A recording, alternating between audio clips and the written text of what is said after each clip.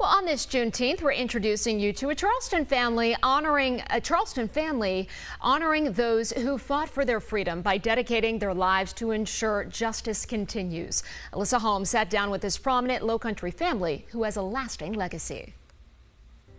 For nearly a century, the name Daniel Martin has been a big deal in Charleston. Now, with 3 generations of Daniel Martins, the legal dynasty continues. The youngest of the crew says at age 5, he knew there was something special. It would always take us forever to leave because everyone would stop and want to talk and want to thank my dad or my granddad about, such a good job they did with their case, or they wanted some legal advice.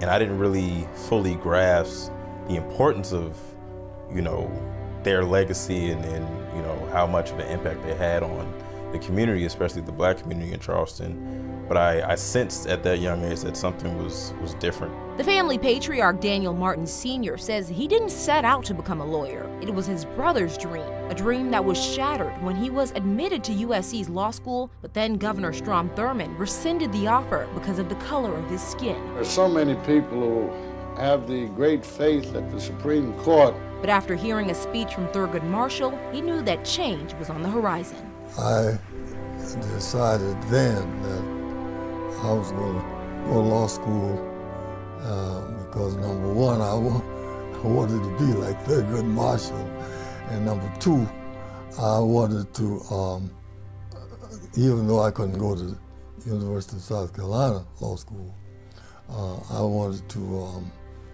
become a lawyer to probably answer the dreams of my brother. He graduated from South Carolina State School of Law and worked with the Neighborhood Legal Assistance Program. Martin became the assistant solicitor of the 9th Judicial Circuit in Charleston, the first Black man to ever hold that position in the city's history, the second Black man in the state history.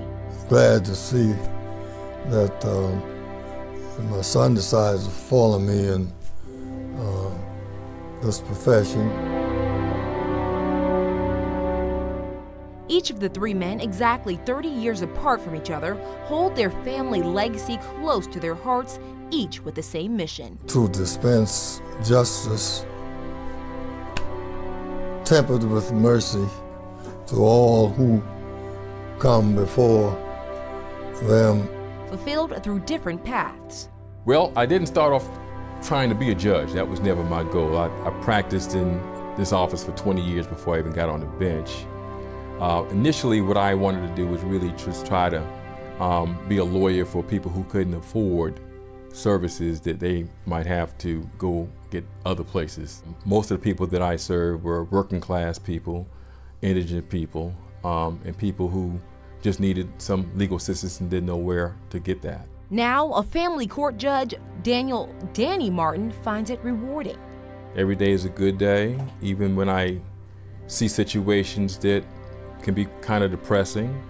At the end of it, I feel like if I can do something and make a contribution towards a good outcome, that I've done my job, and that's a good feeling.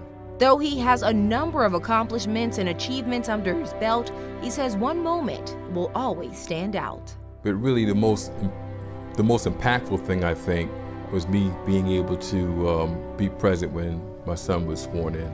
And his son is now a prosecutor at the same courthouse his grandfather made history. The best part of my day, or at least my court days, is going up to the 4th floor and seeing his portrait and realizing, 1, not everyone gets a portrait, and 2, not everyone can have a grandson that gets to look at that portrait before he goes to court every day. A family rooted in freedom and justice. Alyssa Holmes, News 4.